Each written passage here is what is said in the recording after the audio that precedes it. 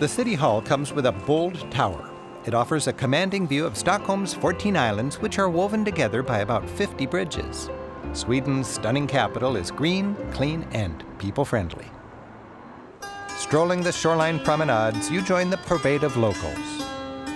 Well-worn old working ships seem content, retired in the shadow of elegant facades.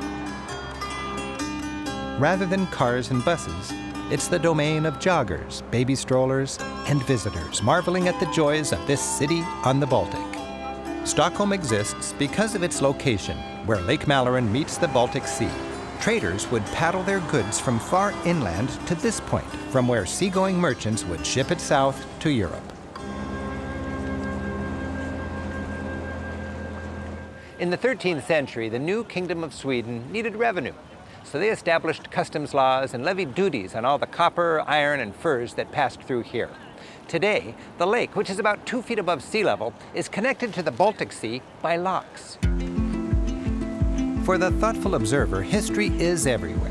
For example, centuries ago, this Kungsgarden, or King's Garden Square, was the private garden of the king. Today, this is clearly the people's domain. It's considered Stockholm's living room. Swedes are leaders among Europeans with their social legislation. They pay high taxes and have high expectations. Swedes enjoy a minimum of 5 weeks paid vacation from the day they're hired.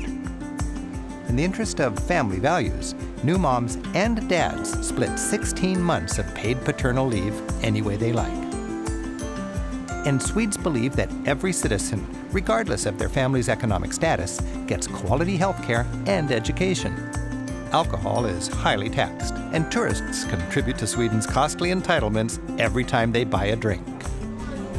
A fun, if touristy way to do that is to put on a heavy coat and enjoy a fancy vodka on ice. Literally. The Absolute Ice Bar is actually made out of ice.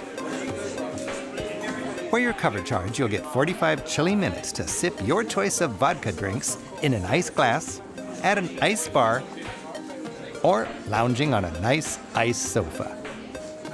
In a scene like this, there's no shortage of conversation.